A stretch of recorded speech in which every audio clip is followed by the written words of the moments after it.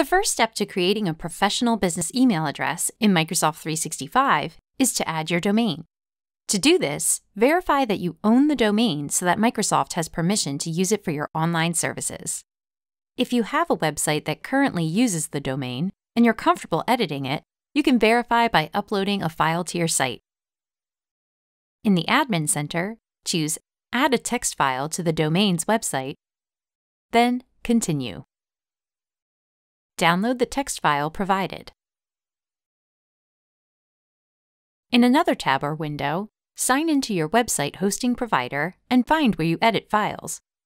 It may be called File Manager, or you might do this with an FTP file transfer protocol tool.